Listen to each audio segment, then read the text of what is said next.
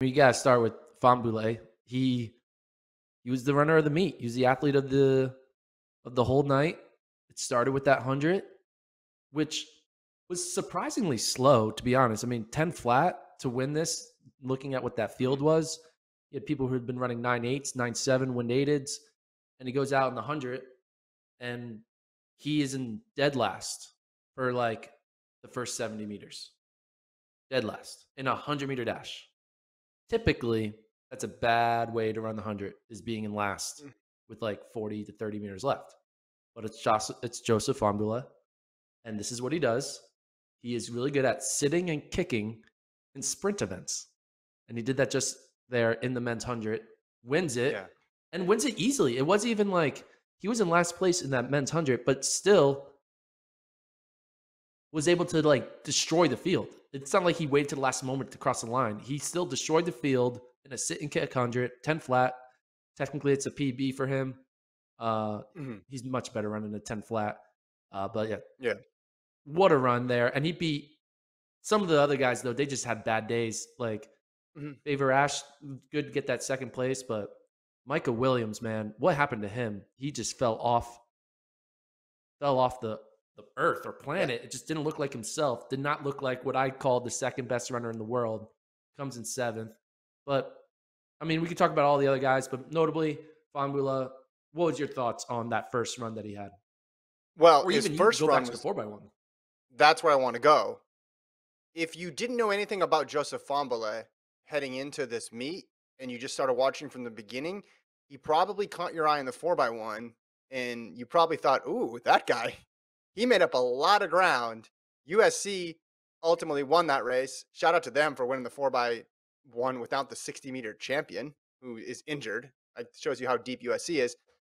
But he had a deficit in that race too. And I was watching that race and I'm thinking, man, when he runs 100, he's running from a deficit. When he runs a 200, he's running from a deficit because he's coming out of blocks and his start is not good. In the 4x1, if he just got it even, what would happen? He could probably win this thing, but he got it in a deficit. They came back. They almost won, lost by a fraction of a second. Once I saw the 100, and you're right, a lot of it was the other guys didn't run. I mean, if you told me Williams is going to run north of 10 seconds, I'd have said, well, what happened? There was some issue Yeah. there. But once Fahnbulleh won the 100, it was curtains for the It was 200. over. We all Yeah. knew what was going to happen in the 200. It was just stare at the clock the entire time because you knew his start would have had to have been absolutely glacial coming out of the blocks for him to lose. And I thought Gordon, now I've watched a lot of his starts. They weren't great as compared to the times that he's running, but they were fine for him. He's definitely been slower out of the blocks. So the 200 to rip that time, to rip the 1983 number 4 all time. I mean, blew out the field. I mean, that wasn't close at all. And again, because we knew what he did in the 100, last year didn't win the 100 and then he comes back and you're a little bit surprised by the 200 because you're like, "Man, I thought the start would hurt him." All he has to do is mitigate that first 50 meters. He just has to lessen his losses in that first 50, 60 meters. And then the 200, he just has too much track. There's just too much space for him to lose in a 200.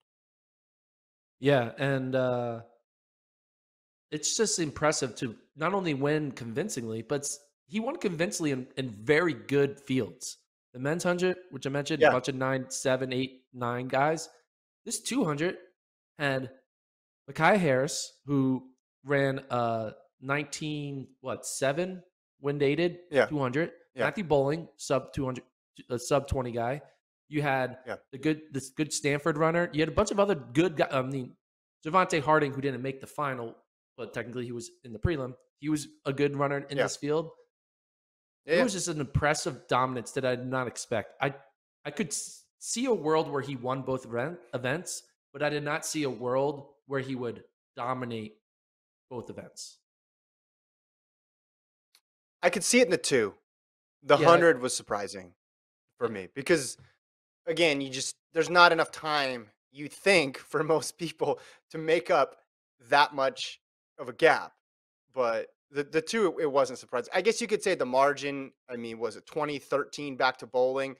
And then Onwuzurike of Stanford 2015. Harris was 2045. They had a plus point 0.6. I looked at the weather midway through in the 60s. So, it wasn't super hot, ideal sprinting conditions. And that just makes his 19.8 that much more impressive. I agree with you on the men's side.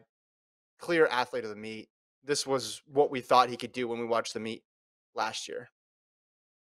Yeah, and I would say he probably clinched the Bowerman here. This is the most notable moment of the meet. It also is tied to them winning the team title. Hmm. You could argue Cunningham, which we'll talk about later in the pod, with his incredible 110 hurdle. But I think after this, he didn't even run it. Did he run indoors? Fahnbulleh didn't even run indoors, right? He Yeah, ran he wasn't indoors. He didn't qualify qualified. though.